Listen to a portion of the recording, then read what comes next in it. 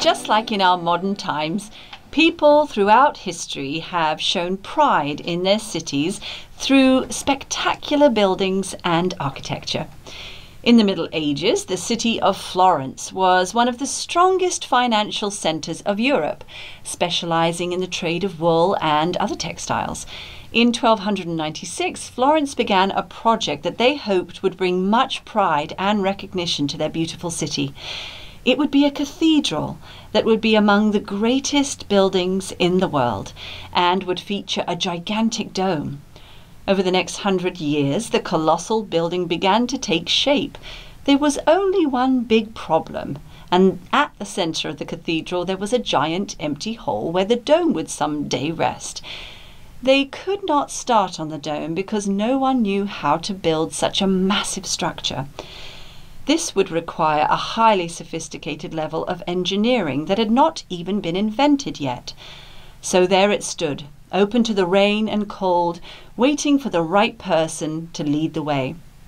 Hello, my name is Lauren Grace with the Rainforest Art Project, and this is the story of an extraordinary man who earned his place in history as one of the fathers of the Renaissance and the first modern architect. Indeed, there may be no better example in all of history for the virtues of hard work and being prepared than Filippo Brunelleschi.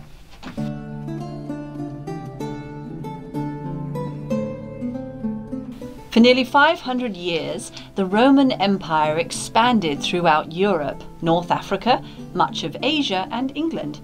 It was the greatest empire that the world had ever seen, but by the end of the 5th century, all of its legendary power had been lost. And with its defeat, Europe slipped into an era of cultural stagnation, referred to as the Dark Ages.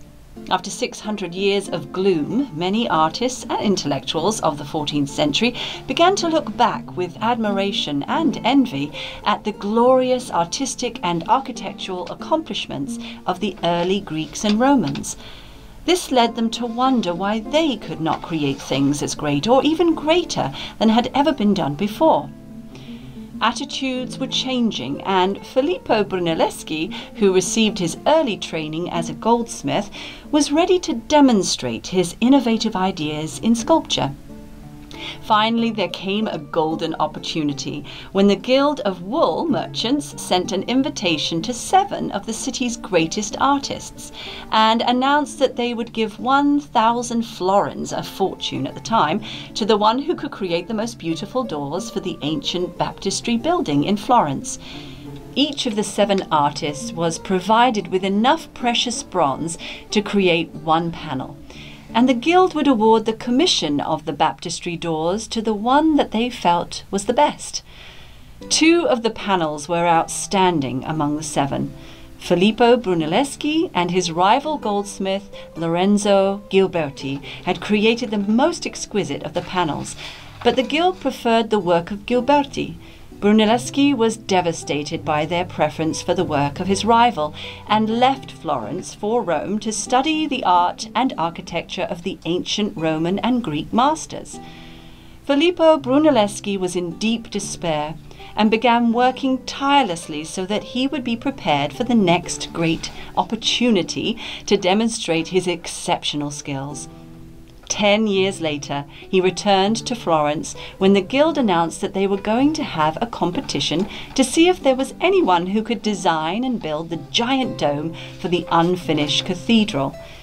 They knew that Brunelleschi had not only studied historic architecture, but had been working on innovative ideas for construction that went far beyond the skills of the ancients. This time, the guild knew that if anyone could build the Great Dome, it would be Filippo Brunelleschi. It would be the largest masonry or brick dome in the world, measuring over 150 feet across and 180 feet tall, and would need to be built without the usual underlying wood support or scaffolding, as all the domes had been previously done. There was simply not enough timber in the entire Tuscany region to support the enormous dome. Brunelleschi had also decided that he did not want to employ the flying buttresses which had been developed during the Gothic era. to support the exterior walls and prevent them from being pushed out and collapsing under the massive weight of the structure. He began work on the dome in 1420 using specialty hoisting machines that he had invented for the task of raising the heavy stones that formed the corners of the octagonal structure. The bricks were laid in a herringbone pattern, which gave greater stability and strength as the dome moved upward and inward. There were two other major innovations which enabled the dome to begin soaring over the Florence skyline. They devised a unique double wall construction which actually reduced the weight while adding to the strength. Next, they wrapped the walls with wooden and stone chains which acted to bind the dome together like barrel hoops. These remarkable inventions eliminated the need for the bulky flying buttresses and gave the sense of effortless beauty, as if the dome actually belonged in the heavens. In 1436, the entire city of Florence celebrated the completion of the magnificent dome, which even to this day is considered one of the greatest engineering marvels of all time, and nearly 600 years later remains the largest masonry dome in the world. Although its official name is Santa Maria del Fiore, the great cathedral is more commonly referred to by the proud citizens of Florence as El Duomo, or Brunelleschi's dome. Interestingly, his old rival Lorenzo Ghiberti ended up working for Brunelleschi in the beginning of the construction of the dome, but he quickly realized that architecture on this gigantic scale required a unique brand of genius that he did not possess, so he resigned his position. Ghiberti did go on to achieve legendary renown, as 100 years later the great Michelangelo referred to his work on the baptistry as the most beautiful doors in the world, calling them the gates of paradise. Among Brunelleschi's numerous and stunning accomplishments is the reinvention of linear perspective. This realistic way of seeing the world was popular in lifelike sculpture and paintings of the Greek and Roman times, but had been lost for nearly 1,000 years. While the art of the Dark Ages took on a bulky, rigid, and unrealistic appearance, it was Brunelleschi who reinvented and sophisticated this critical technique that was immediately adopted by the Renaissance artists and remains fundamental to all art studies. The rivalry and competition between Brunelleschi and Ghiberti is legendary, inspiring the birth of the Renaissance and an unprecedented era of excellence in art and architecture that remains with us even to this day. With the completion of the dome, Brunelleschi established himself as one of the greatest creative geniuses of all time. But as we learn about his great personal struggles to overcome crushing defeat, the dome begins to symbolize something much more meaningful than building and architecture.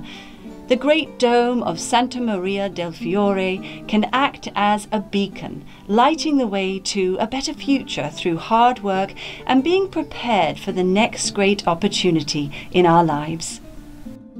This is Lauren Grace signing off with the Rainforest Art Project, changing the world, one piece of art at a time.